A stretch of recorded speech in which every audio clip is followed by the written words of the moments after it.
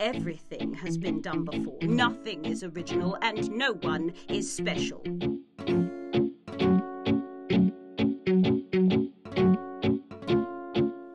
Hey guys, Jon here from Pencilish Animation Studios, and I am an animator here working on Bjorn the Last Unicorn. I'm a traditional hand-drawn animator, and today I'm going to go over straight-ahead animation. In my last video, we went over pose-to-pose animation, so this works a little bit differently, so let's jump right into Patty here. This is a rough scene that I've animated. This is scene 46, and this is where Patty says, "Everything has been done before, nothing is original." Don't listen to Patty, that's pretty depressing, but we are going to check out the animation and we're going to listen to what I said. So, what's the difference between pose-to-pose and straight-ahead animation again? Pose-to-pose, like we said last time, is when you start with a few pose drawings just to get the beats right. And with that, then you work between those different poses to do all the in-betweens and breakdowns and what's not. With straight-ahead animation, you're kind of going from the seat of your pants. You're starting with the first drawing and you're just feeling it. And with this, you can get a very unique piece of animation out. But at the same time, there will be some volume shifting that you're susceptible to. So what I did was I started with this drawing here. I heard the lines from the audio and I would say, okay, where do I want Patty to go? So I kind of wanted Patty to get to this pose here, which is pose 9. And to get there, I went in and just kind of roughly drew in her head as I went. Now at the same time, when I got to this pose, I kind of didn't worry about her body. I put in these arms afterwards. So I was just drawing her head in this moment, really focusing on her mouth. So with that, I thought, you know, she kind of comes up and says this line very quickly and very sharply. Everything has been done before. So I wanted her arm to really come down fast. So now she's looking straight ahead at us. And with this way of animating, you know, there's a lot of times where I would hear the line and animate something and it totally wouldn't work. I had multiple versions of this scene that I've deleted at this point, but I would do a pass and see if her head, let's say on this next drawing, I would put it up here instead. So with this pose, I thought maybe she would come up and shake her head before she really comes up and gets her head in this general direction up here. So I have her come down and then she settles into this pose, but then she gets ready for her overshoot here. Now her head is finally in this pose. She's anticipating that move with drawing 48 here. And what is anticipation, you say? Anticipation is a drawing almost sometimes in the reverse direction of where you actually want to go. So we're starting here, right? And we want to get over here. So an anticipation pose, to get this curve to here, I may actually do the next drawing over here.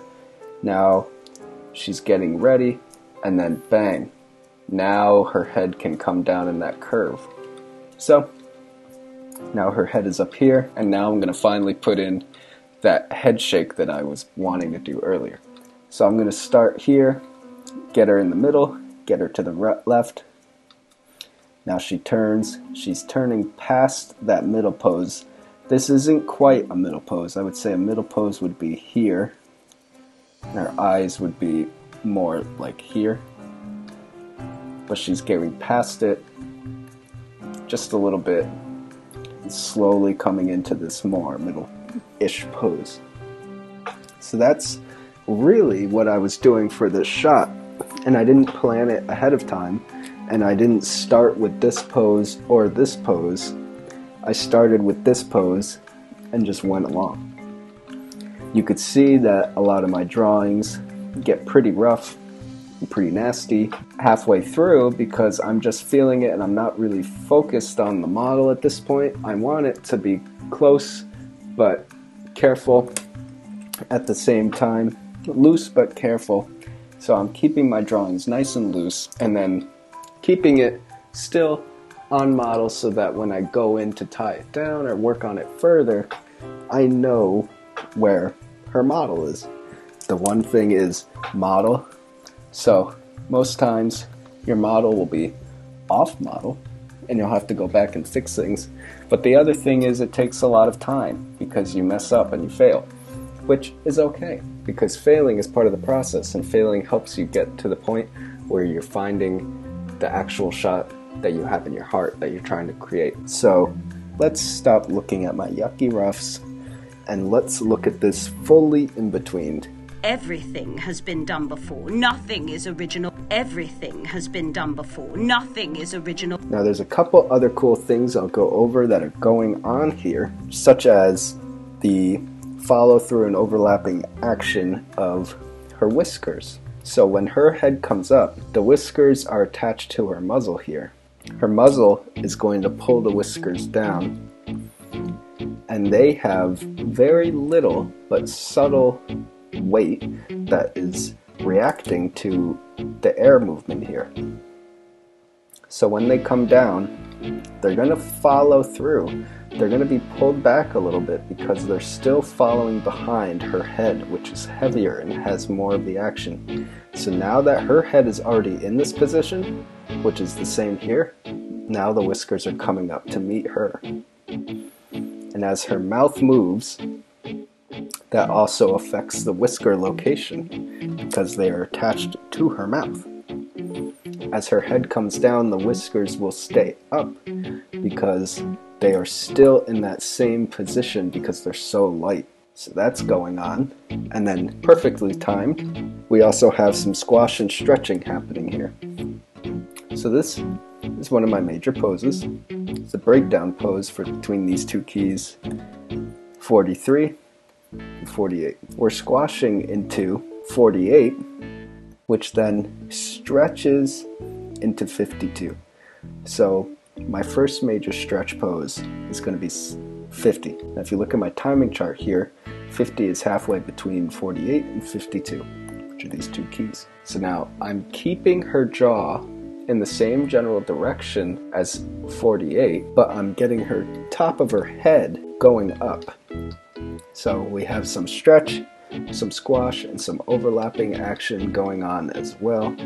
So that is straight ahead animation, and the video before on Becca, if you haven't seen it, is pose to pose animation. I hope you guys enjoyed this and maybe learned a little something from me. And I hope you see Bjorn episode 3 and episodes 1 and 2 if you haven't. And please subscribe to Bjorn or to Pencilish Animation Studios. See you guys later. Peace.